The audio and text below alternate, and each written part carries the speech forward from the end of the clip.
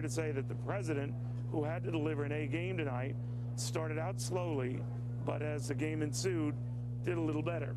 But is that going to move the needle, and is that going to change the swing in some of these swing states that has moved decidedly toward Governor Romney? Tom Belesis, who is backing the Romney-Ryan ticket, says that Wall Street increasingly is doing the same.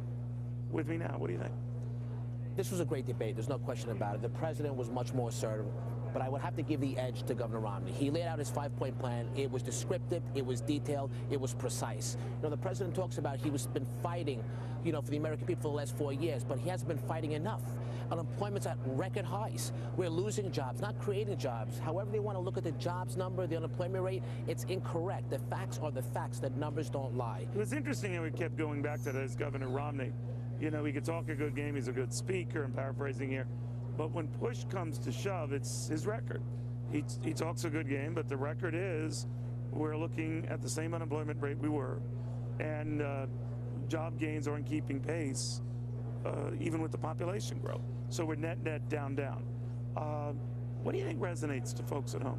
I think everyone, ultimately looks at America as a team. And right now, the team needs a new coach. And that's what the American people are looking for now. And I think tonight, any undecided voters that didn't know what direction to take are going to look to take Romney, obviously, as their vote come November 6th. And I believe that because I saw it today watching this debate very closely, watching how Governor Romney presented himself, how he described his plan versus what this president has said and done over the last 4 years. It's clearly evident that his plan has not worked, and it's time now for a new person to step up and be the coach of America. Do you think this is all about momentum, and in that case, that Mitt Romney and obviously the families mixing it up with the folks in the audience and those who participated in the debate, that he didn't get to knock it out tonight. He by many measures, you could argue on just the facts, he was right. I did find it a little unusual for the moderator to interrupt Governor Romney and essentially misstate history, that confusing what President Obama said, we will avenge, acts of terror versus terrorist acts. The president really didn't clarify that This was a terrorist act in Libya for a good couple of weeks.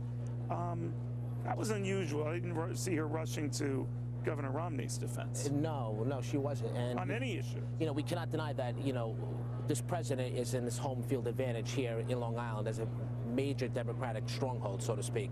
So I think ultimately... We should stress NASA went 10 points for the president last time. That's correct. And a couple of those people who call themselves undecided voters, they didn't sound that way to me in their questions, but I'll accept it on face value. Where does this set things up then going into the next week before the next debate? I think, there's a lot of high expectations going to the next debate, but ultimately I think any undecided voter out there that watched the debate tonight, that's going to watch the last debate, is going to understand that the last 4 years have been extremely tough. Gas prices very high, unemployment numbers are horrible.